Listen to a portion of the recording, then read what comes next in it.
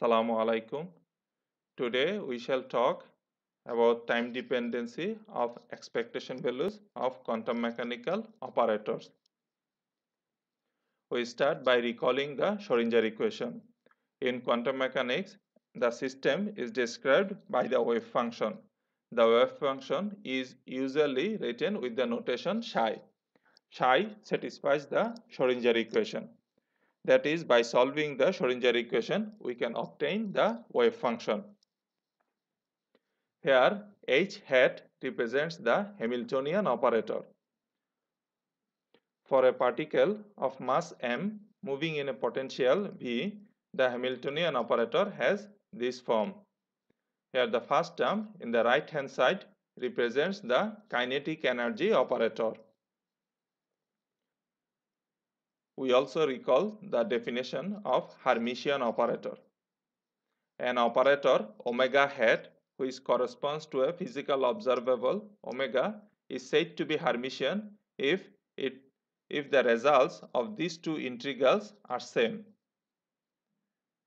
That is, if omega hat can be moved from the second function to the first function this way. Here in the left hand side, omega hat is acting on the wave function psi, and the result is multiplied with phi star. But on the right hand side, omega hat is acting on phi, and the complex conjugate of that result is multiplied with psi. The example of Hermitian operator would be position operator, momentum operator, kinetic energy operator, Hamiltonian operator, etc. In fact, all operators in quantum mechanics that corresponds to physical observable are Hermitian. We define the expectation value of omega hat as this. Here the expectation value is written with two angles on both sides. The physical meaning of this would be if we have many identical systems and we measure omega in all of them at the same time t, then the average value would be this expectation value.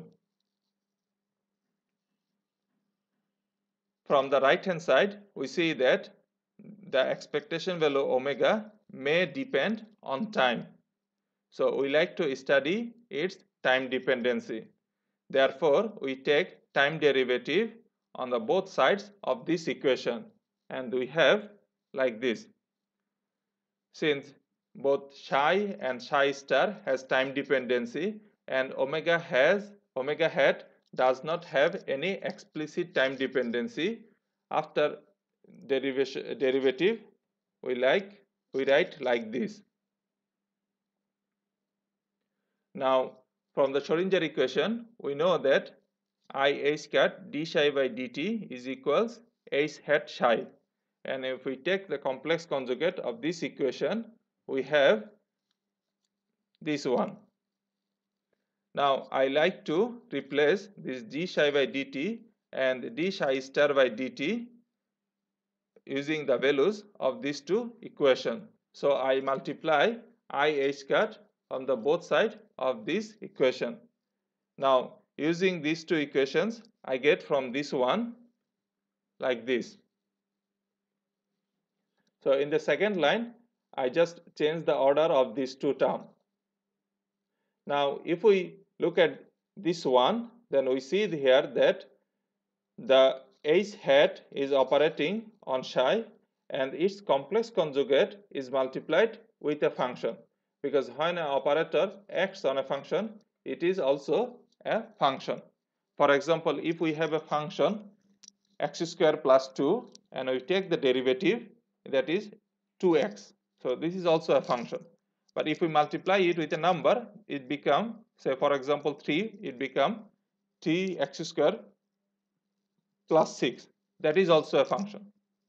So we see that a function, a complex conjugate of a function multiplied to another function. But we know that h hat is a Hermitian operator, and from the Hermitian operator we know that we can move the operator from the first function to the second function this way.